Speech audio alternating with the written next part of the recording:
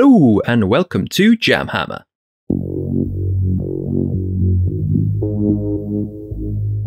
In this video, we're going to take a look at how to play the amazing and hilarious game of fantasy football set within an alternative version of the Warhammer Old World, Blood Bowl. This game features two opponents, or coaches, who select teams of miniatures, called players here, to take part in the fast-paced and often violent sport of Blood Bowl. It's mostly a parody of American football, but incorporates some elements of rugby and, well, actual football, you know, with the ball being controlled with the feet. Soccer, if you will. The first edition of Blood Bowl was released way back in 1986 and came complete with cardboard players prior to Citadel releasing a range of metal miniatures. Several subsequent editions were released up until the fourth and final release in 2002 that was kept alive with a living rulebook. That is, until 2015 when Games Workshop announced the return of specialist games with a new edition of the game being released in 2016 and then updated again with the current version that we'll be learning today, Blood Bowl 2nd Season, released in 2020. To mark the release of this contemporary rule set, Games Workshop produced this fantastic box complete with hardback rulebook, two-sided playing board, dugouts, dice, templates, and two teams, the Thunder Valley Greenskins and the Bogenhafen Barons. We'll be using the contents from this box that comes with everything you need to play this game throughout this video, and I'll leave a link here to a Blood Bowl playlist where you can find an unboxing of this, plus some simple paint schemes for getting the minis onto the gridiron. I'll point out here that this video is only going to cover the basics for playing, so not going over all the special traits, and we'll only look at how an exhibition match works, so no league rules here. You can find all the timecodes in the description below, so you can jump to any section if you need to refresh your memory on a certain mechanic, as well as a link to a PayPal wallet if you would like to help support the JamHammer channel. Any donations will be gratefully received and put towards creating more content like this. Now, let's crack on with learning how to play Blood Bowl. This plays a little differently from other Games Workshop tabletop games in that it operates a bit like a board game rather than a war game. There's no terrain or table to set up, only a board to represent the playing field, so it's really quick and easy to get going. You can see on the board here that it's a grid of squares. These represent how distance is measured in this game, so no need for tape measures either. The board is 15 squares wide and 26 squares long, which is pretty big at around 21 inches by 35. There are several sections painted on the pitch. Each short end of the pitch has an end zone for scoring spectacular touchdowns. Running the length of it are two wide zones on either side of a central zone down the middle. These are split in half along the length of the board by the line of scrimmage, which will separate the two teams prior to kickoff. Included in the second season box set are these two cardboard pieces representing dugouts. These allow us to track our team's scores, the game turn, and any rerolls our team has been allocated.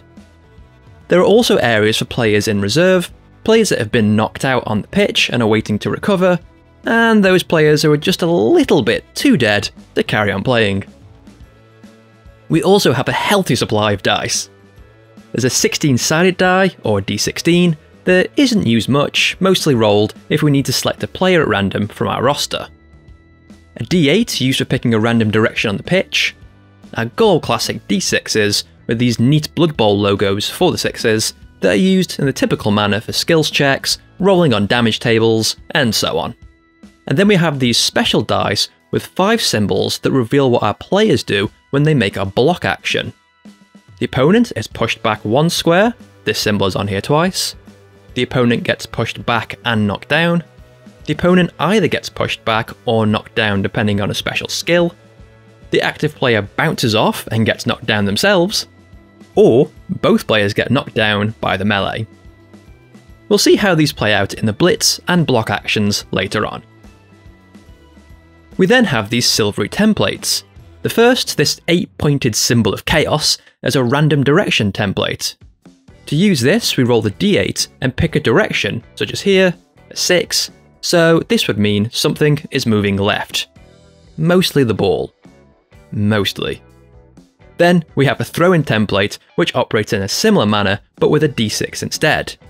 This tends to be used when the ball goes out of bounds and needs to be thrown back onto the pitch. So roll a 4 here, meaning it will be going straight ahead. Finally, we have this long measuring stick that allows us to gauge how far a throw can travel. This little circle is placed over a player, say this Imperial thrower here, and the ball symbols have 1 to 4 etches to show what negative modifiers a throw will have. Essentially, the further the throw, the more difficult it is to pull off. Finally, the most important feature, the ball itself. The aim of the game is to get a player from your team holding the ball into your opponent's end zone for a touchdown. So only one ball in play at a time, but we do get these neat pegged ones that fit into the minis bases to indicate a player has possession of the ball. These are super tiny and I seem to have lost my painted one, so we'll just use this red one for now. The ball itself moves in 3 random ways across the pitch when it's not being carried by a player: deviate, bounce, and scatter. The first of these, deviate, occurs at kickoff and if a player really fumbles their throw. To perform this, we use the random direction templates with a d8 and a d6. The d8 tells us the direction, and the d6 tells us how far the ball travels. So 6 squares in that diagonal left direction, like this. If the ball lands in an unoccupied square, or one that has a prone player in it, the ball will then bounce. Bounce, as the name implies, is when the ball bounces, and there's just one roll of the d8 against that template, and the ball moves 1 square in that direction. Finally, scatter, when the ball travels in an unexpected manner, is similar to the others, but instead we roll the d8 3 times and move the ball 1 square in each of those directions, like this. 8, so down, 7, so diagonal, and that's another 8, so down again. If this third roll means the ball lands in a square with a player, then they have to try to catch it.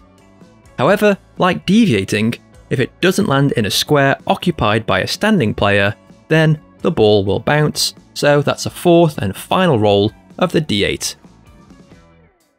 It's also worth pointing out here that if a player enters a square occupied by the ball, then they have to attempt to pick it up.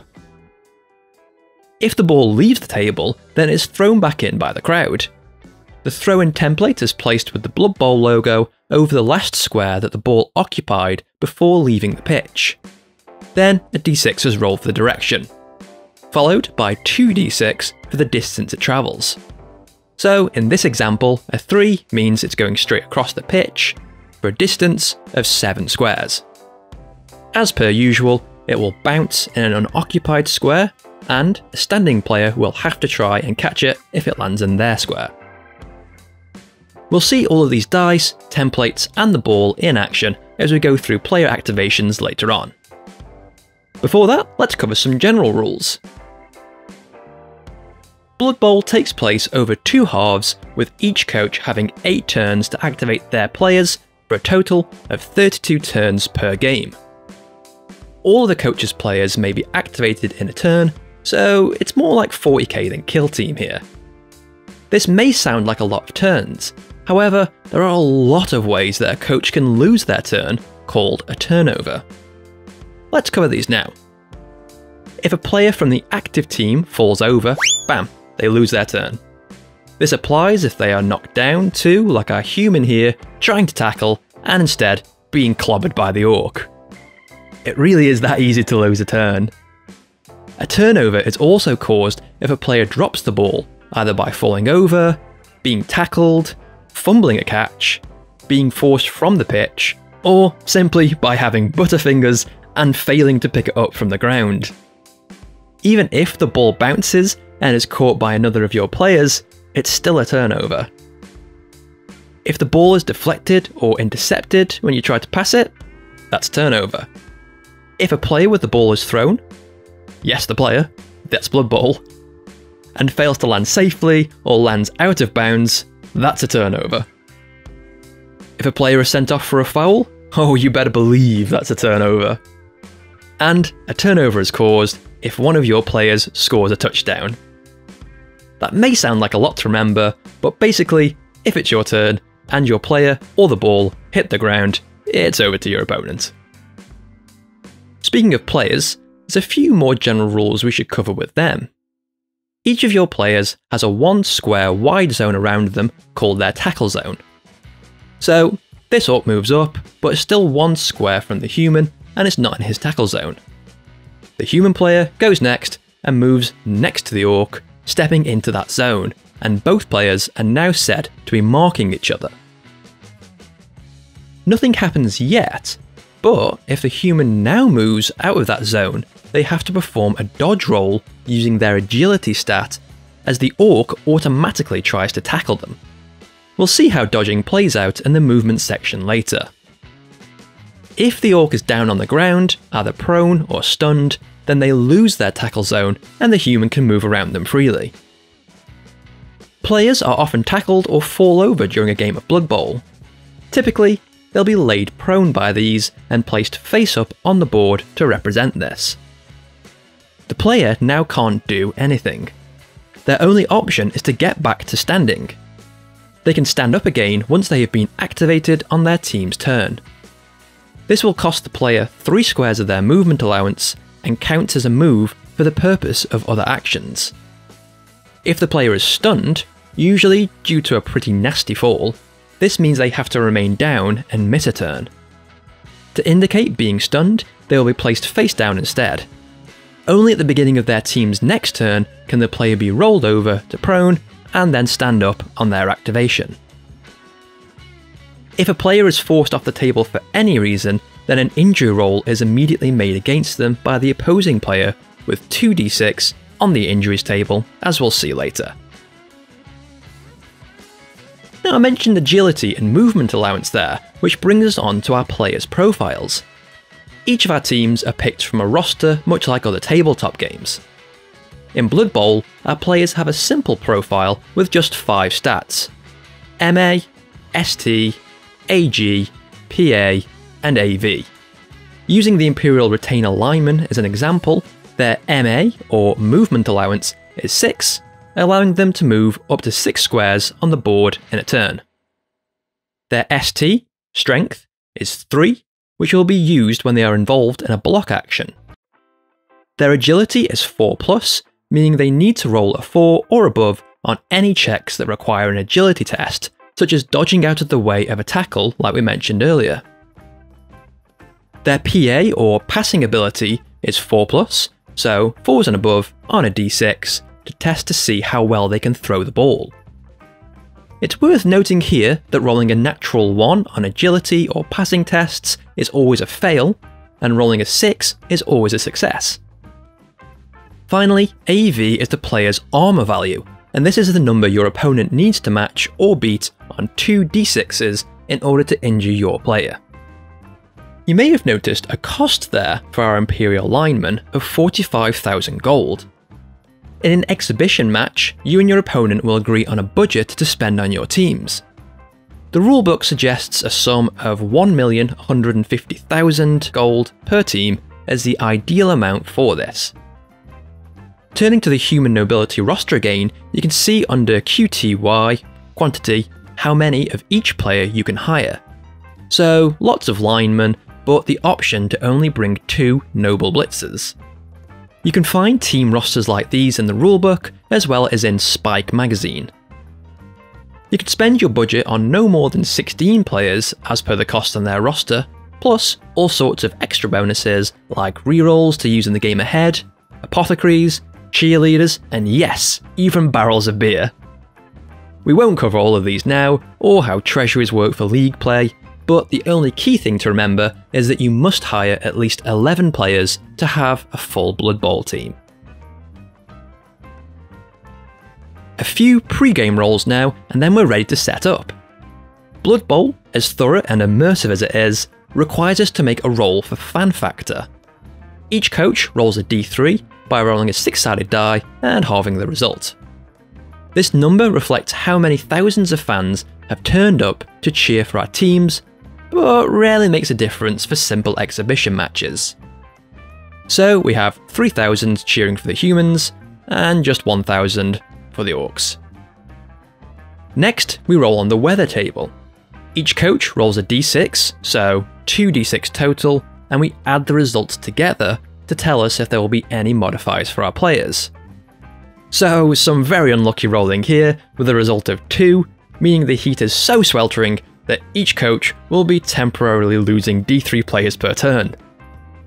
There are a few other steps and rolls to make for a league match, but for us, we're ready to flip a coin to determine the kicking team. Now, let's get some players on the pitch.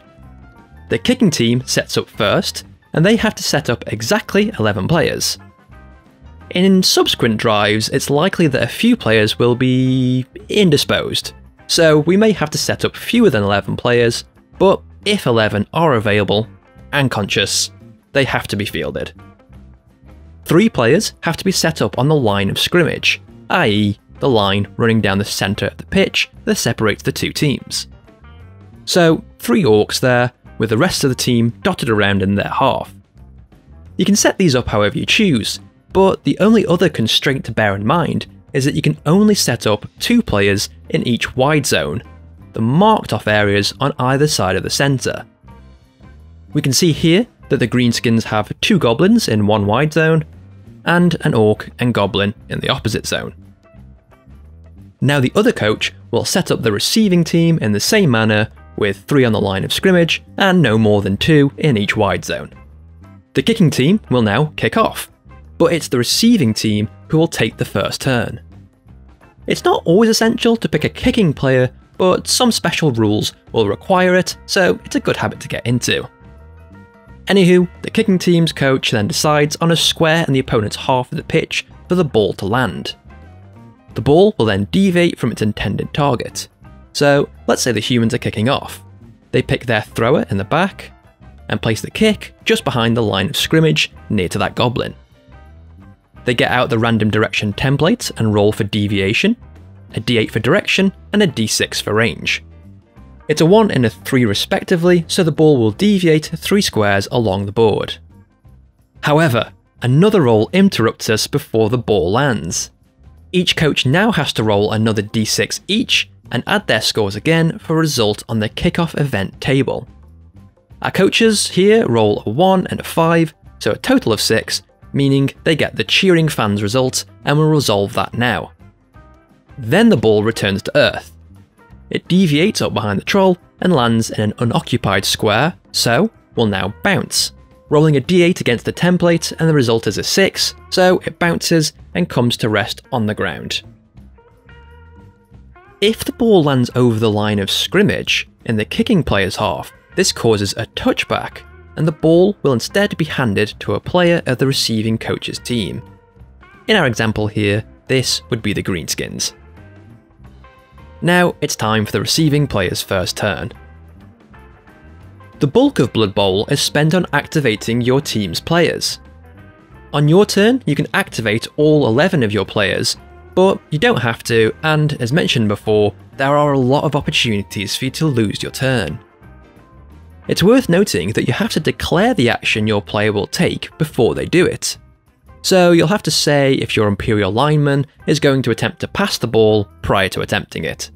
You can change your mind, but the opportunity to pass will now be lost for the rest of that turn. There are 7 basic actions that each of your players can perform: move, blitz, block, foul, pass, hand off, and throw teammate. However, besides move and block, you can only perform the other actions once per turn. We'll cover these in more detail now with the game underway. The Greenskins player received the kick and it's their turn. They decide to activate their goblin near the ball and move towards it. They have a movement allowance of 6 and take 3 of these, stepping into the same square as the ball. The goblin has to try to pick up the ball now. To do this, they have to make an agility test to see if they manage to pick it up. They have an agility stat of 3+, so need a 3 or above to successfully pick up the ball. It's a 6, so that's an automatic success, and they now have possession of the ball. They still have movement left, so are free to take a few more steps. Somehow a teammate is already stunned and blocking their way. The goblin could go around, but this will waste a lot of their movement allowance, so instead they decide to jump.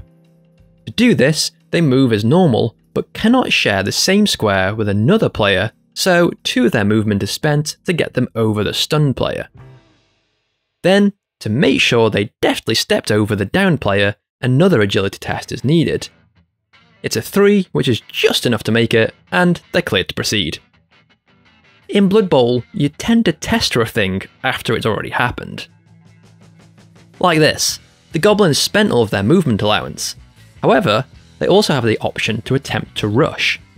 This allows any player to move an extra 2 squares, but they have to roll a d6 for each square to ensure no mishaps take place. On a roll of 2 and above, they're fine.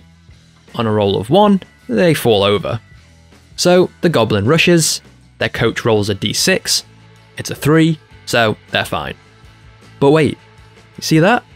They entered the tackle zone of that Imperial lineman. Then they left it.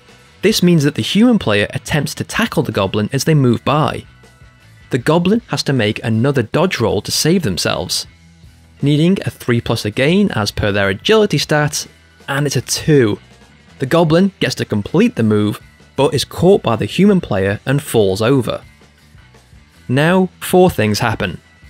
The goblin falls over to become prone in their square. An armor roll is made against the goblin by the human player's coach, as we'll see in the block action next. And the ball is dropped. It bounces from the goblin's square, so out comes the template and the d8. It's a 5, so it bounces diagonally towards the human.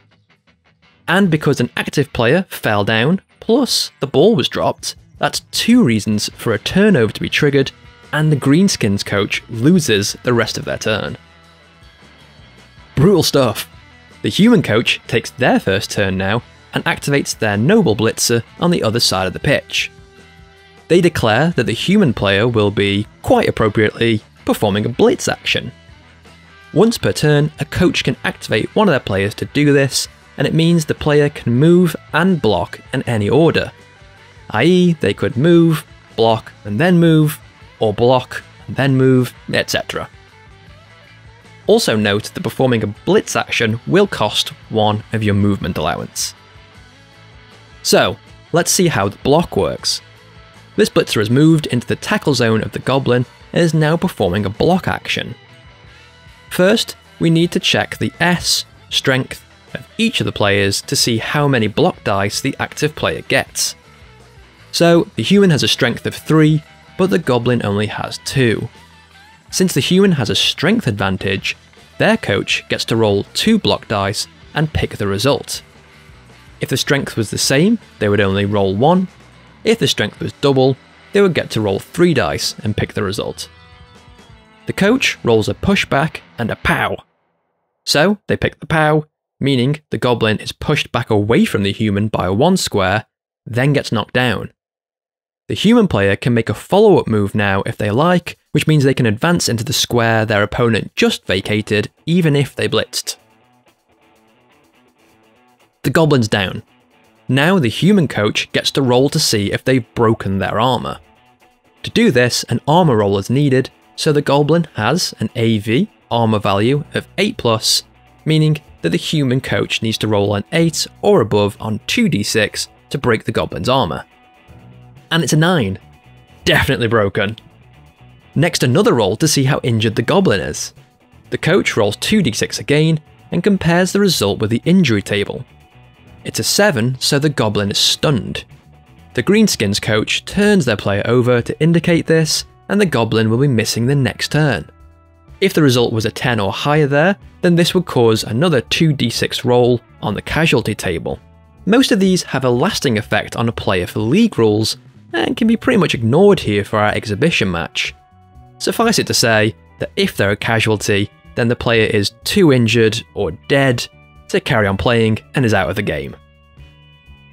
The strength advantage works both ways though. Let's look at this now.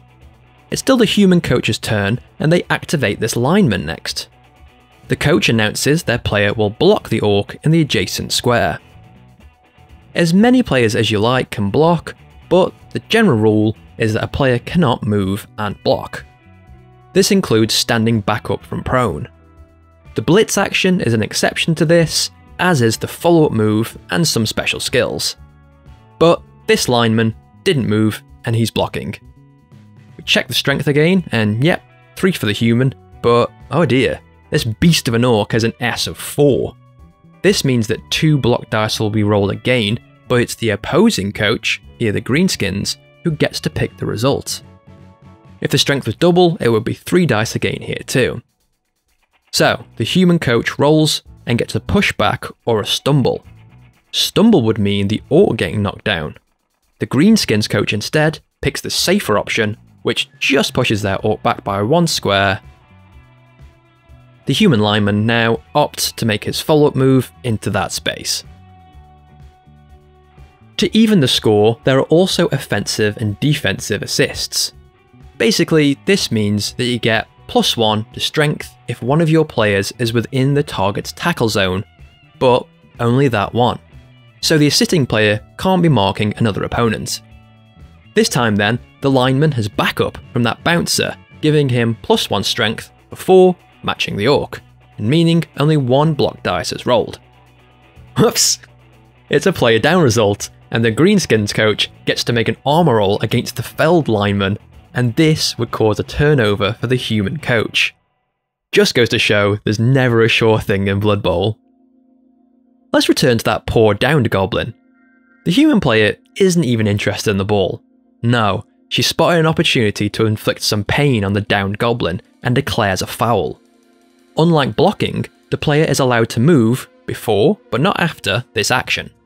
She steps into an adjacent square and sticks the boot in, kicking the goblin and immediately getting the opportunity to roll against their armour. Offensive and defensive assists apply here too, and grant a +1 or -1 modifier to the armour roll respectively. 2d6 rolled, and it's an 8, which is just enough to break the goblin's armour. This now leads to an injury roll, and it's a double 6, more than enough to remove this goblin from the match. But even in a game as brutal as Blood Bowl, there are rules, and fouling, though encouraged, is still officially an illegal move. If a coach rolls a double for the armour roll or a subsequent injury roll like this, then the ref has spotted their player in the act and sends them off. The coach then contests the result. If you decide to do this, roll a d6. On a 6, you've convinced the ref that it was all in good sport and your player gets to stay. A 2 to 5, and it doesn't matter what you say, the player is sent off. Roll a 1 however, and the ref ejects the player as well as you the coach. You lose the ability to argue with the ref anymore this game. Regardless of the result, if one of your players gets caught fouling, a turnover is caused, and our human coach here has lost their turn. So that's the more violent portion out of the way. How about a test of skill?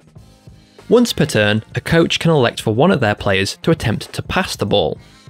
It's the human coach's turn, and their Imperial thrower has the ball and wants to pass it to the blitzer further down the field. The coach declares what their player intends to do, then measures the trajectory and distance with the range template. Each of the ball symbols after the first one reflects an additional -1 modifier to the throwing player's roll to pass the ball, rounding up. Their target then is just beyond the 2-edged ball symbol there, so this is going to class as a long pass and net them a -2 to their passing ability. The coach now rolls for the accuracy of the throw using the player's PA. The thrower here has a PA passing ability of 3+, so with that -2 modifier for range, needs a 5 or a 6 for an accurate throw. And it's a 6, an automatic success. The ball sails expertly through the air. Oh no, a rival player is in the way.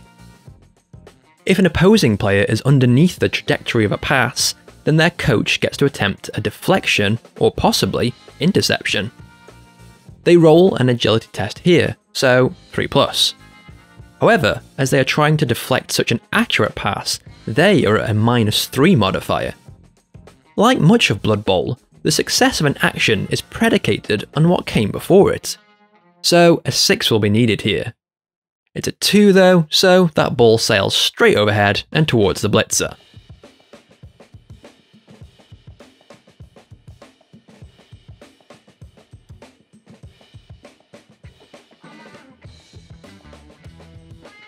Now the human coach needs to see if this player catches the ball. This means, you guessed it, another agility test with negative modifiers applied depending on the quality of the throw. This one is accurate, so no negative modifiers means a 4 and above. And they just about managed to grab it from the air and are now in possession of the ball. It's worth noting that if any one of these players, the thrower, the goblin or the blitzer, was being marked, then each of these actions would be at an additional -1 modifier per player marking them. So it's still the human coach's activation here, and they want to run the ball into the end zone for a touchdown. There's an orc blocking the way though. The blitzer could try to move through the orc's tackle zone, making dodge after dodge as they try to get by, or he could hand off the ball to another player, this Imperial lineman nearby. The active player is allowed to move prior to the handoff and, unlike passing, doesn't need to test how well they hand over the ball. All that's needed is an agility test for the receiving player to see if they manage to take the ball successfully. So, like most tests in Blood Bowl, the action is completed. The ball is moved to the lineman's square, then a 4+ is needed to complete the handoff, and oh no! Failure! The ball is dropped, it bounces, and it causes a turnover.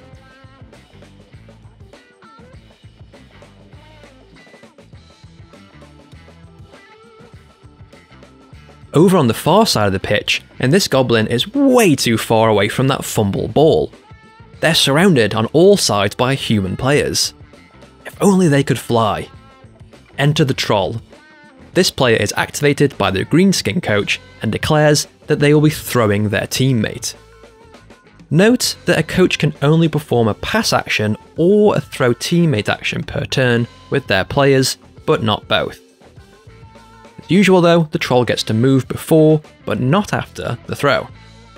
And it picks up the goblin from an adjacent square. Although we're disregarding special abilities here, it's worth pointing out that only players with the throw teammate skill can throw players with the right stuff trait, like our troll and goblin combo here. Much like throwing a ball then, the coach must first measure for range. Unlike the ball though, a player is much heavier and can only go as far as the second symbol on the ruler, so only a short throw is possible. Then a d6 is rolled for the quality. Throwing to this range means a -1 modifier, and the troll's passing ability was only 5+ to begin with, so nothing but a 6 will do. Man, I wish I could roll this well in an actual game. It's a 6! The goblin whizzes through the air and lands at their target destination. If only it were that simple. First, the goblin is going to scatter, so 3 rolls of the d8 to see where they end up. Little bit off course, but not too bad. Now the goblin needs to test for their landing. Like other Blood Bowl tests, as the preceding event went well, that will make this easier, so no negative modifiers here, as it was a superb throw. And with a roll of 4, they land deftly on their feet and are free to be activated themselves now.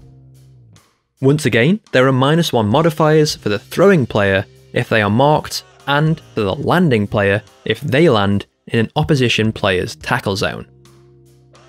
If a player lands outside the pitch, then they are immediately set upon by the crowd, and a roll is done on the injuries table. In the event of a stun result from this roll, they are placed in the reserves box. But what else can go wrong? Well, if a natural 1 is rolled, it means the gobbo doesn't much like being picked up and squirms loose. The goblin falls, bounces like they were the ball, and then has to roll an agility test lest they fall over. If it's an unnatural one, like if a result of 1 after all the modifiers have been applied, such as if the troll had rolled a 2 here, then the throw is terrible and the goblin would deviate from the troll's square instead, like this. So, going 5 squares in that direction. Ooh, and they actually land on an occupied square. This ain't gonna be pretty. So now this other goblin suddenly gets hit by a flying teammate and is knocked down. As usual, this results in the opposing coach getting to roll against their armour. Luckily, they didn't get an 8 this time. Now our flying gobbo bounces from the square they landed in. It's a 5, so they go diagonally and land on the other side of the human lineman. And then it's knocked down too, meaning another armour roll, and an injury, and they're stunned. I bet that lineman doesn't have a clue what just happened. That's just about everything a coach can do with their players during a turn. If a turn doesn't end in a turnover or running out of players, then it ends by scoring a touchdown. You can score either by running the ball into the opponent's end zone with one of your players, or having one of your players in the opponent's end zone successfully catch a pass. Once a touchdown is scored, that team wins a point and play stops to set up the next drive. A drive ends then with a touchdown or when both coaches have had their 8 turns. This stoppage is an opportunity to recover any players that have been knocked out and are currently in your dugout. Roll a d6 for each of them. On a 4+, they are recovered and can be set up for the next drive. 1 to 3 though, and they're still out cold. If there are still turns remaining, or another half of the game to play, the coaches will set up their teams again. If the previous drive ended with a touchdown, then the team that scored is on defense now, so we'll set up first and kick off to the team that conceded the touchdown. At the end of the second half, after all 32 turns have been played, whoever scored the most touchdowns wins. The exhibition match will end now with a win, loss or draw, but league play can go on into extra time. Thank you so much for watching this video. I hope that you enjoyed it. If you did, please consider liking it, subscribing to the channel, and clicking the bell to be notified of new videos being released. And that's how you play Blood Bowl. There's a lot to take in here, but once you get into the flow of how the game works, it really does move along at a quick pace. Someone's turn could last until they activate all 11 of their players, or their first activation could see their player trip over their own shoes and knock themselves out. This can lead to some really fun gameplay, where you end up in genuinely tense and spectacular situations, such as a player defying the odds and beautifully spiralling a long pass to their teammate waiting in the end zone. We've only covered the general mechanics for an exhibition match, but there's even deeper rules with this game for all manner of player advancement, skills development, special abilities, prayers to Nuffle, league play, chainsaws, grenades, secret weapons, and so on. There'll be more Blood Bowl videos being released in the near future, so please do keep an eye out for new content coming soon to JamHammer. In the meantime, there are plenty of other videos available on the channel, including a few that are on screen now for you to click on.